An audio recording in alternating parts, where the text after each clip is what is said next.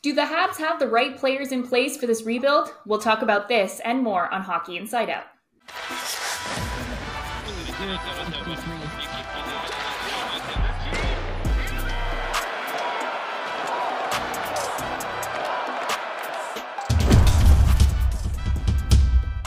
Hello, welcome to another episode of Hockey Inside Out. I'm your host, Jessica Rusnak. Joining me this week are the usual suspects. We've got Stu Cowan from the Montreal Gazette. We've got former NHLer, Stanley Cup champ, and former assistant coach with the Montreal Canadiens, Rick Green. And we've got independent hockey analyst Andrew Berkshire joining us this week. Now, back in the heydays when the Montreal Canadiens were winning cup after cup, they had a lot of veteran players on their team with just a few rookies sprinkled in here and there.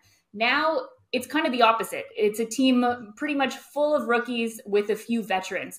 Do you think that it's possible to build a Stanley Cup winning team with this kind of combination? Rick, since you were on one of those teams, let's get you to start us off.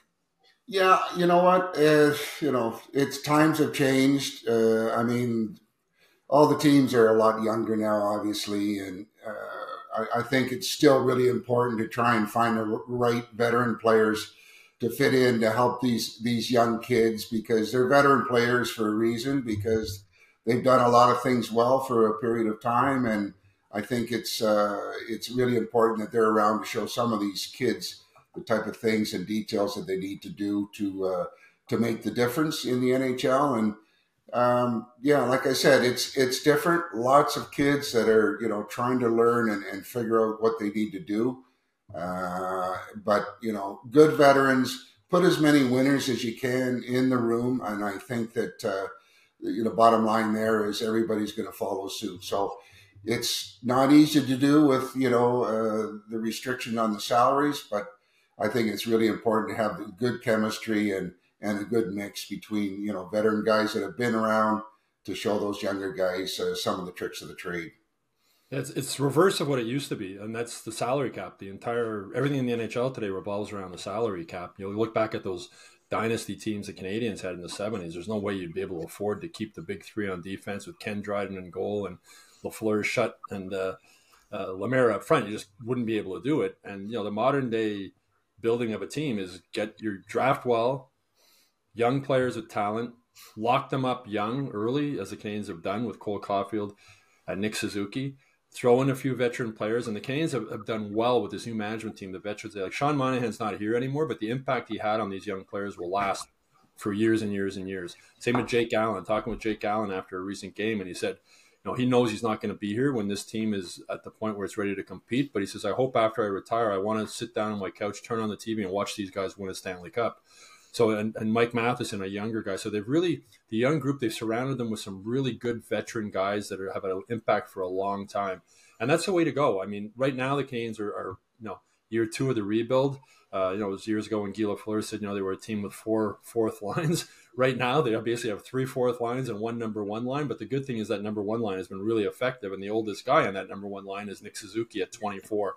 So it's changed. I mean, people talk about, back in the day, it was Stanley Cup or nothing for the Canadiens. Yeah, but 14 of their Stanley Cups came when it was a 6-team league. And, there was 2 playoff rounds. And then in the 70s, they won, in the expansion year, when the best expansion team played in the Stanley Cup final, the St. Louis Blues made it the first 3 years and got swept all 3 years, twice by the Canadiens. So now, just making the playoffs is an accomplishment in the 32-team NHL with a salary cap. And it's an evolution, right? The Canadiens, at some point, if this rebuild is successful, 6-7 years down the road, Nick Suzuki is going to be old. Cole Caulfield is going to be old. The younger defenseman will be old, and then it starts over again, right? Then you start getting rid of the older guys and rebuilding again. So it's just the way the NHL operates today. Yeah, it's a combination of the salary cap, and I think overall hockey has realized that younger players are better faster than, not necessarily than they used to be, but than they were recognized to be earlier in the NHL, right? It was a veteran driven league. And in some cases it still is. I think what Rick brought up with the veterans and Stu doubled down on, I think is really important. I think it's more important than ever because there are fewer veterans on these rebuilding teams, that those veterans have to be great people. And I think I would liken it to, like, everyone who makes the NHL works hard, right? Everyone who makes the NHL has talent, has a history of success in lower leagues. But it's like you could be the smartest kid in your high school, and then when you go to university, if you're not willing to put in that extra effort, you're going to fall behind real quick, right? So in the NHL, it's a different game. It's more professional, and you need those veterans who have good habits to instill them in your young players. And I think the Canadiens, like Stu said, have done a great job with that. I think guys like David Savard, Mike Matheson, you can tell between the preparation that they put in the gym, between the attitude that they have during this rebuild. It's just been incredible for these young players. And I think it's a big part, along with the coaching staff, of why this team hasn't gone into these big, long funks, right? Like they lose a lot, but they don't lose 7, 8, 9, 10 games in a row, and they don't get down on themselves for extended periods. And I think that's going to be extremely important when they shift gears to get into a more competitive mode, that they can take those lumps and kind of shake them off, because every team will always go through adversity. To be able to handle that and continue putting forward your best is what separates the teams that are, good but never win when it comes to the playoffs, and the teams that maybe aren't as good in the regular season but beat those teams consistently and upset teams in the playoffs. And I think that's what the Canadiens, more than just the roster building, they're trying to build that culture as well. And to my eye, so far, it's been pretty successful. The other thing is, like, the leadership group, they're fortunate to have Nick Suzuki as a captain at 24 years old, who does everything right on and off the ice. There's a reason why he hasn't missed a game since he came into the NHL. He takes care of his body on the ice, or off the ice. On the ice, he's a hard-working guy. He's become turning into that sort of point-per-game player. And he's embraced everything that comes with being captain of the Montreal Canadiens. Shea Weber was a great leader in the locker room, and the players loved him. But outside of the locker room, he didn't want to deal with the media. You hardly heard anything about him away from the rink. Compare that with Nick Suzuki, who the last 2 summers has basically lived in Montreal, apart from going home to London for a week or two, embraced the city, around the fans, around the people, involved in local charities. He's embraced everything that comes with being captain of the Montreal Canadiens in the way that, Yvon Cornway did, and John Beliveau, the great captains of the past. So he's only 24 years old. He's going to be here for a long time. And the Canadiens made a smart decision when they named him captain. When Weber was named captain, I thought they should have named Brendan Gallagher, because he also would embrace everything that comes with being captain of the Canadiens. But when they named Suzuki, some people maybe wanted Gallagher, but Gallagher, it's not going to be here that much. He might be here too long for a lot of Canadiens fans. But Nick Suzuki is the future of this team as far as leadership. So the Canadiens management made a good decision when they put the C on his sweater.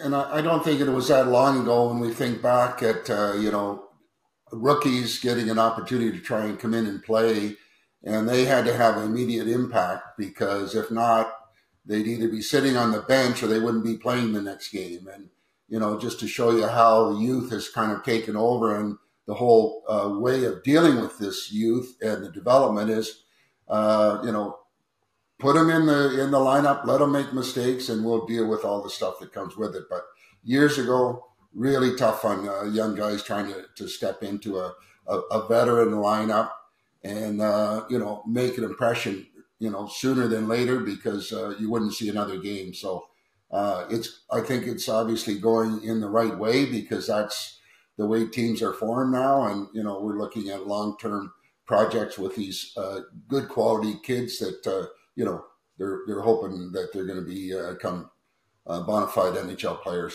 Yeah, that's a huge difference, Rick, because I think the Canadiens ruined a lot of their top prospects previously because they played scared.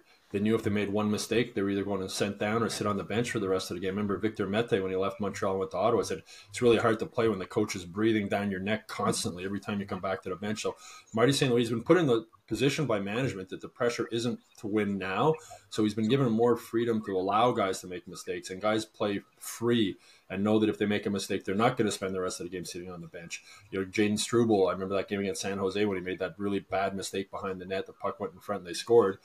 Previous regimes, he would have sat on the bench probably the rest of the game and maybe not dressed the next game, but they threw him right back out there the next shift, and he played well the rest of that game. So that's a huge change, I think, within the Canadiens' development philosophy that is really going to help them moving forward. We talk about the patience that they have, and maybe that's an advantage of being in a rebuild right now, and it might not always be this patient, but you can tell that there's going to be a bit more patience with young players through this coaching staff and this management group overall compared to what we're used to in Montreal. I always think of Joonas Nattinen, who was a Finnish prospect for the Canadiens, not a high-end prospect back in the day, but he was called up from, I believe, Hamilton back in the day. And Michel Therrien was the coach, and he played one shift. He was supposed to be like a face-off specialist, and I think he lost the face-off, and the Canadiens were immediately scored on. And I believe his entire NHL career was about 11 seconds. They never got another shift. He was sent down right after. So I don't think we're going to see that type of situation, even for low-end prospects in Montreal. I think they're given more of a chance to shine and learn and grow. And that's what you have to do. I think every team that treats the NHL as not a development league is going to fall behind, because from what you can see from St. Louis and Kent Hughes and Jeff Gordon is every league is a development league. Even if you're a 30-year-old player, if you're not developing, you're falling behind. If you're not adding things to your game, you're falling behind in the modern NHL. It's just too competitive. And the Canadiens giving Marty St. Louis that freedom to let players make mistakes. I mean, Dominic Ducharme, after he was fired, basically said, he wished he had that freedom. Like, he was coaching to win. Like, he was coaching, he had to get this team into the playoffs. So he was much more, if a guy made a mistake, he punished them much harder because the pressure was on him to win. And it's not there with Marty St. Louis, at least not yet. And earlier this week, we got to hear from Kirby Dach after he was injured in the second game of the season. And Martin St. Louis also spoke about, how difficult of a situation this is for Dach to have that kind of injury early on in the season. But he's been, keeping him around the team, being part of team meetings, watching practice. How beneficial do you think it is to have him really be as close to the team as possible without being able to play? And how difficult do you think it is for Kirby Dach to really have to watch all these games from the press box? Stu, what do you think? Yeah, well, I wrote a column this week. When you walk into the press box at the Bell Center, if you look directly to your left, the first seat there is Kirby Dach's seat. That's his regular. He's basically got a season ticket there since he's come to Montreal. He's missed more games than he's played. And when you walk by him, it's like it feels so bad for the guy. Like, he's just sitting there game after game after game, watching his teammates. And what Marty St. Louis did, bringing him into the pre-scout meetings, was really smart, just to make him feel involved, give him something to do. I mean, Doc was saying, he had to arrive game days a lot earlier than normal because the meetings are early in the morning, but just to make him feel part of the team. And it says a lot about the coaching staff too, that they're willing to have input. Like, it wasn't he was just sitting there listening. He was allowed to give his input and what he thought on different things. And I think that's huge with this coaching staff. They're not just telling guys what to do. They're telling them what to do, but the players are allowed to say, well, maybe we should do this, or I don't know. There's a real good two-way conversation going on there. And I remember last season asking Marty St. Louis where he ranked communication on the list of important things as a head coach in the NHL. And without hesitation, he said number one. So this is just a case of making him feel involved with the team, making him feel part of the team, getting him to the arena earlier. Then you see him, he's always sitting on the bench watching the morning skates or the practices also. He's not with the team when they go on the road, which is really hard. You're sitting at home alone. And, so mentally, I think mentally more than physically, it's hard on guys when they're hurt like that. Rick, I don't know if you ever had a route that long, but it can't be easy just sitting. And you're part of the team, but you're not part of the team, right? So by involving him in these meetings, he's made him feel part of the team. Yeah, you're right, Stu. I had my sessions where, injuries became a big part of obviously not being able to contribute, but the psychological stuff that goes with it, because you're kind of alienated to the point where you're kind of left on the outside.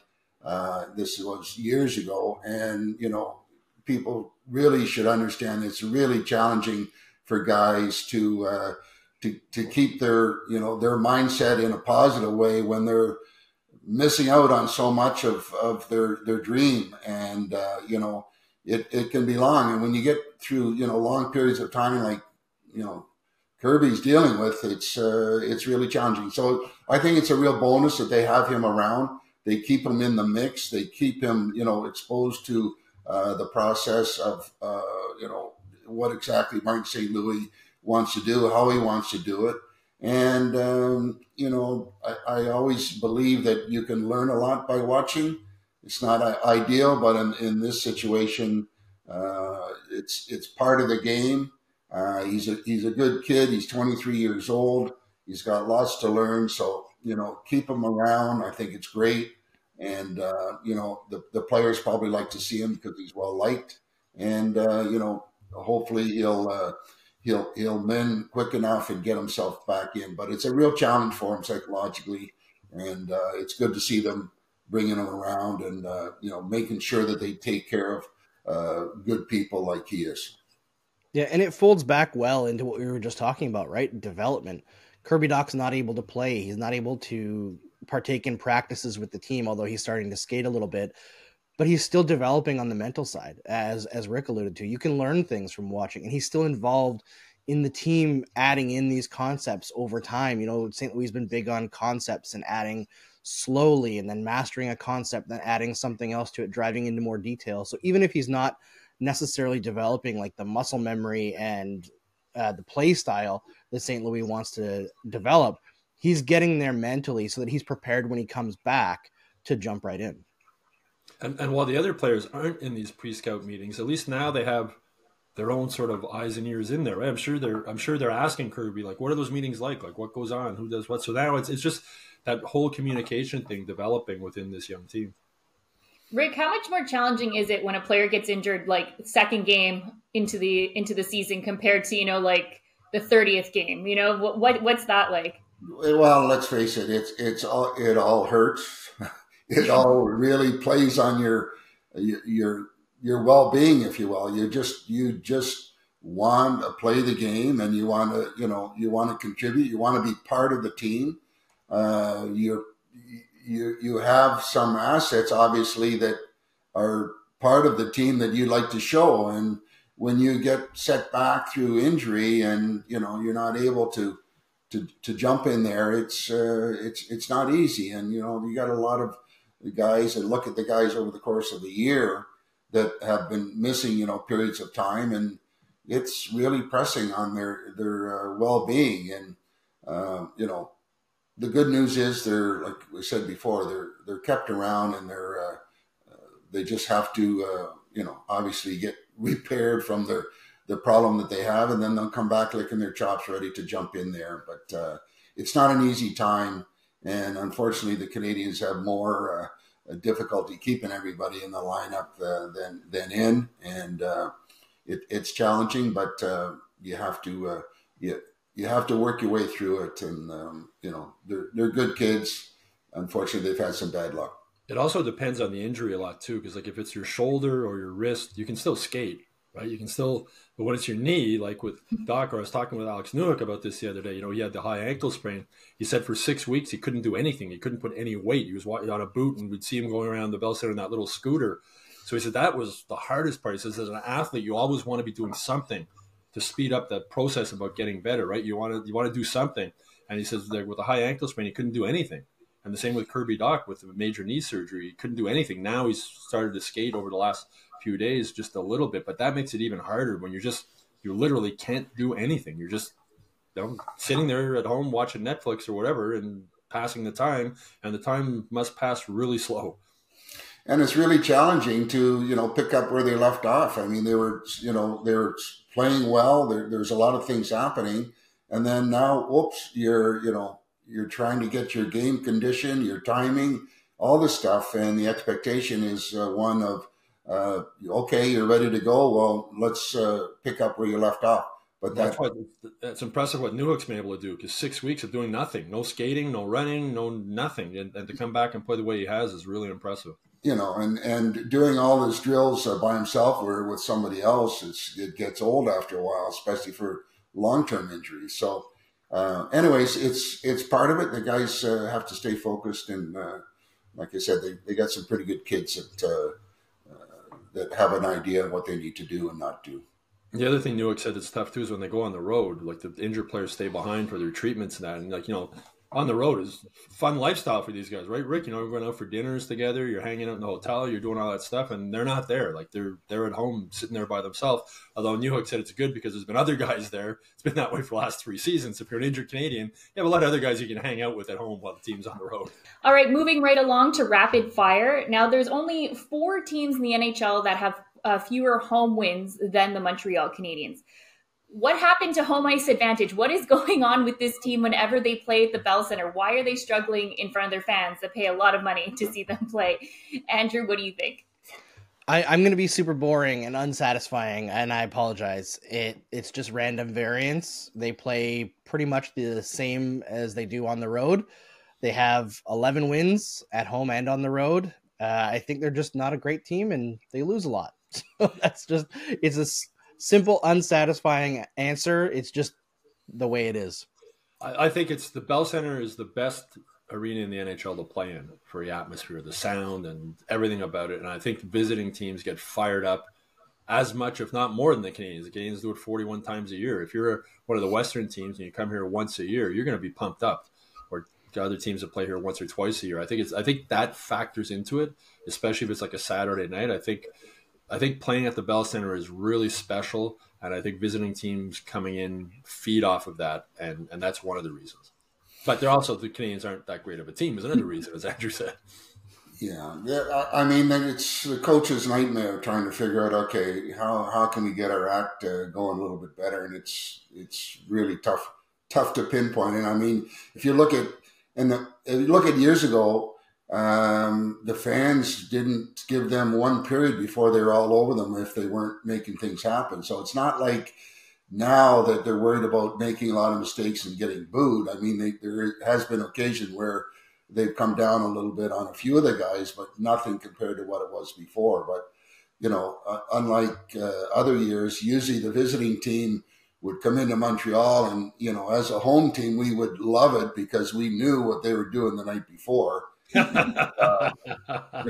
We've been there, done it, and we were kind of licking our chops, saying that they better be really good and playing guilty because we're coming at them. But bottom line is it's skill and just the overall group of I won't say talent, just their performance as a group that they're struggling with, and it just so happens that their home record is not what it should be, and tough to put your finger on one thing. It's a good point you make about the fans, though, Rick, because back in the glory days in the 70s or at the Forum, if the Canadiens are tied in the third period, they'd be getting booed, right? Or it's like any game. Whereas now, like, the fans now are so behind this team and the rebuild. Like, there's games they're down 3-0 in the third period, and instead of fans booing them, they start the Go Habs Go chant, where they start trying to fire up the team. So I think it shows just, I mean, so much of this fan base has never experienced the Stanley Cup, right? Or very few playoff wins. But I think fans have bought into the rebuild, and they're behind this team. Like, there's not many times this year that I can remember the Canes being booed on their home ice. Maybe on the power play. What I think it is too is that the Canadiens are finally being transparent about it. That they're like before you couldn't say the word rebuild; it was retool, or they had every sort of synonym for rebuild that they would use. But they're being transparent. We're going to have some difficult years, and hopefully it will pay off. And I think the fan base appreciates that, rather than sort of being sold a patch job that they're doing with the hopes that somehow they can squeak into the playoffs. Yeah, and the effort levels there too, right? You're right. People pay a lot of money to go to these games, and the least you expect is for the players to play hard, right? Even if they're not good enough to win, you want them to play hard, and that's, since Marty St. Louis has taken over this team, they compete, they play hard. They're just not good enough yet to win a lot of games. And at the old Forum, we knew very well that we didn't win the night before because the security guards wouldn't dare even look at us or smile at us or do anything for us because we lost the game. So it's a different mentality, but it's going the right way, for all these kids. What do you guys make of Coach Martin St. Louis dropping Brendan Gallagher down to the fourth line? Is just the evolution of a player that's played quite a few hard years in the NHL, Rick? Well, I think we've talked about his situation, a number of times, and he got things going a little bit, but he just can't maintain it, and it's a tough situation to see a guy that's had success before and see some of his level of play deteriorate to the point where he can't really do what he did before. And, he's the first one to probably sense it and know it. And the bottom line here is, they're trying to Martin St. Louis put his group in a situation to have some success as far as combinations go. And obviously feels that Brendan is better off there on the fourth line and moving other guys around for the other three lines. So it's not a great situation for him, but it's what it is. And I think he realized that. And I think that when we watch some of the things that he does do, as much as he cares, it's just not happening for him. Yeah, I spoke with Gallagher about this after practice on Tuesday about being sent down to the fourth line. And, he's a great team guy, but he's also he's a lot of pride, right, in himself. And as he said, he's not happy about it. He wouldn't want him to be happy about it. And he said it's just another challenge for him now to prove that he's not a fourth liner, that he should be playing higher up. And, earlier in the season, he was playing really well when he was on that veteran line with Monahan and Pearson. And since then, he's been bounced around different lines here and there. I think that's difficult for him. And I think I've said this before on this show. I think when Marc Bergevin let Philippe Danault get away, I think he lost two players. Brendan Gallagher has not been the same player without Philippe Danault. I mean, Danault and Gallagher and Tatar, that was one of the best, or not the best, 5-on-5 line in the NHL for a period. And I think with Gallagher, they haven't been able to find line mates that he clicks with. It used to be when he was younger, whatever line wasn't working, the coach would put Gallagher on it, and that would sort of fix the line, right, with his effort and his work level and whatnot. But he's at a point now where he needs other guys to help him, and I don't think they've found that combination. Again, they had it with Monahan and Pearson. That's not happening again now with Monahan playing in Winnipeg. But I think I think Brendan's frustrated, and just trying to find a comfort zone with guys he can play with. And being on the fourth line, as I said, he's not happy about it. You wouldn't expect him to be. But I also understand why Marty St. Louis has put him there. Yeah, it makes sense based on what he's accomplished this season. I think there's also a part of it that is, I think the coaching staff knows that they can put Gallagher on any line and the line won't get totally caved in. He does still push the puck up the ice relatively well. He's still one of the Canadiens' leaders in terms of their on-ice shot attempt differentials, scoring chance differentials, that kind of stuff. So he gets chances. He's just not able to finish routinely anymore, and he's not been surrounded by teammates who can finish on the rebounds that he creates or the passes that he creates. I'm not ready to throw in the towel on Gallagher yet as a useful player. I do think that he's been wildly unlucky this year in terms of on-ice shooting percentage and save percentage. If you look at his actual impact on the game in terms of shot attempts, scoring chances, expected goals, all that stuff, it's all still in the positives, but the goals have not gone his way at all. And sometimes you can't control that, right? And sometimes it's something that you're doing wrong, but I think it's difficult to blame one guy for the performance of five guys on the ice all the time, even if it's been a long run here. I think he's going to move up the lineup in short order as they try to figure out what works in this last bit of the season here. But overall, I'm not really concerned about Brendan Gallagher because I think he's a known quantity. You can kind of put him out there, and he's not getting top-line minutes anyway. It's only been a handful of times this season where he's gotten over 15 minutes of ice time. So I think the coaching staff knows that he's at his absolute best when he has no energy at the end of every shift, and he's playing 12 to 14 minutes a night. And sometimes that means he's going to be on the fourth line. Sometimes it's the third line. And frankly, when he was on the fourth line, I thought the actual fourth line on the team in terms of performance was the Evans, Anderson, and Pearson line. That line was just terrible. So even though Gallagher was playing on the fourth line, he didn't seem like a fourth liner. No, I mean, he was underpaid as a 30-goal scorer, and he's overpaid now, obviously. But the thing with Brendan Gallagher that'll never change, the effort level, compete level is always going to be there. Like, he's going to give you everything he has every shift he's on the ice, but he doesn't have what he used to have 4 or 5 years ago. Since Alex Newhook came back from his injury, what have you made of his performance so far? You were speaking about it a little bit before. What's your take on it? Well, he hasn't lost the speed. I mean, that's right from day one of training camp when I watched him. The speed and his work ethic. We were just talking about that with Gallagher. Like, he has a Gallagher-like work ethic. He works his butt off every time he's on the ice. And that's really impressive to me for a skilled guy like that, and with the speed. He's just a really good hockey player. He's really impressed me since he's come here, and I understand why Kent Hughes was willing to give up what he gave up to get him. And really 28 games played, it's got 15 points, 8 goals. He brings a nice element to the team. Stu touched on his speed. He seems to really want to compete, and he does. And he brings a really nice element to that position with his ability to get up the ice, get in on the forecheck, and he seems to be motivated to do a good job. And it's nice to see because he was playing well before he got hurt, and now he's kind of picking up and pushing hard to see if he can contribute the best he can in the final stretch. It's been fun watching him come back to the game because, he's coming back and the best three players on the team in terms of forwards are all on one line. So he doesn't have a lot to work with. And I think he's had a lot of really great chances. Maybe his timing is a little bit off. He had a lot of time away from the game. He'll get that back. He scored in his last game, but he is generating a lot of scoring chances. And I'm frankly shocked at how good he's looked at the power play in Monahan's spot. He fit in there so seamlessly. I did not expect that at all. So there's a lot of facets to his game that we've been in 28 short games treated to this season. He, like Stu said, he's got an endless motor in terms of his work ethic, and his speed in small spaces is just incredible. I think if Joshua Waugh sticks for the rest of the season, I'd like to see them continue to develop some more chemistry. There's something there, the fact that he's forced to play center now as well, where he struggled earlier in the season and now he's not struggling as much, also a good sign. Yeah, I wouldn't be surprised to see Kent Hughes ahead of this year's draft use that second first-round pick and maybe package it with something to try and get another Alex Newhook type player. And I was talking with Newhook the other day about with the Kirby Dach situation. And, they played together a little bit before. Well, Dach played 2 games, so they didn't play together that much, but they had some time together. And it looks like the number one line is set now with Suzuki, Caulfield, and Slafkovsky.